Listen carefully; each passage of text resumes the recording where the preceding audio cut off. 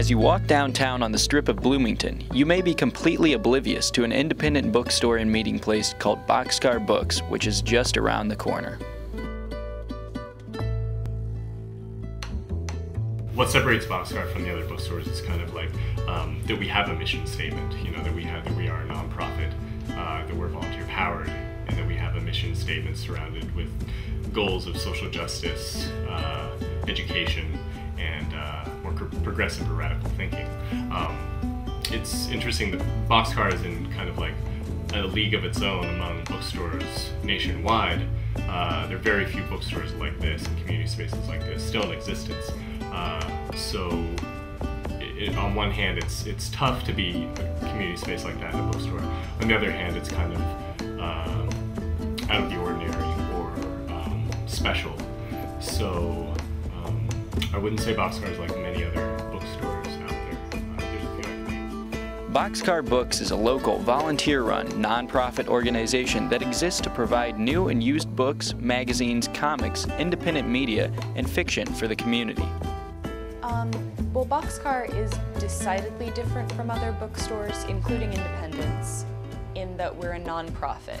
At the end of the day, we want to make enough money to cover our costs, pay our rent, continue to buy other books, but we aren't profit-driven.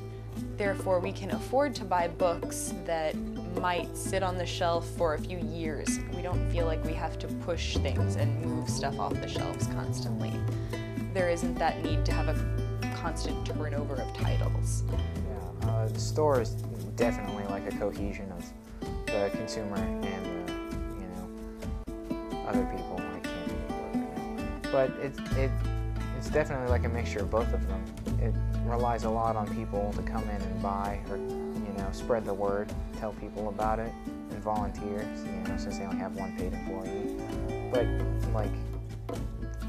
It involves them a lot, but it also involves the employees a lot because they have to do like lots of promotion.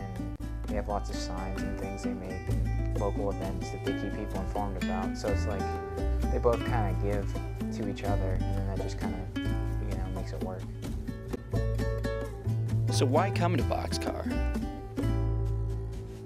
I think there is a special allure about Boxcar Books because it's really friendly and people are willing to help you find a book that you need, and everything's pretty cheap, so it's good. Where I went to university, we didn't really have an info shop or a radical bookstore to go to for resources or events or things like that. So every time coming to Bloomington, it seemed like a spot, like a place to come when people visited, and it's kind of rang true ever since working here. Like people come to Bloomington and kind of come to Boxcar as a place to hang out.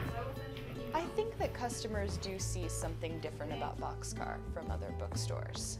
I know that before I volunteered here, I saw Boxcar as the place where I'd go if I was looking for something different, something that I couldn't find anyplace else. I've been here a couple times, and I don't really have anything going on, so I came in here today to see about maybe volunteering here and just filling my free time because I like this place. It's got a good mission, I guess.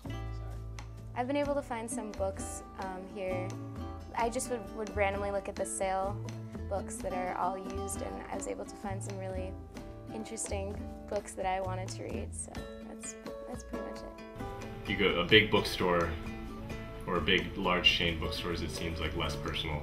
With Boxcar, the way we compete with big bookstores is trying to be more personal, kind of like a better connection with our customers. Boxcar Books also sends literature of all types free of charge to prisoners in the Midwest and provides a meeting space for community and literary groups.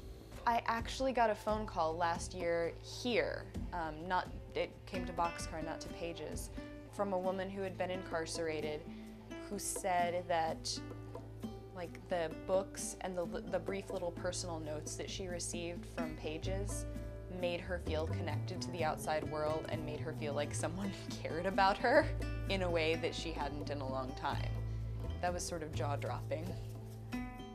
So when you're out walking around town, remember that little independent bookstore, Boxcar Books.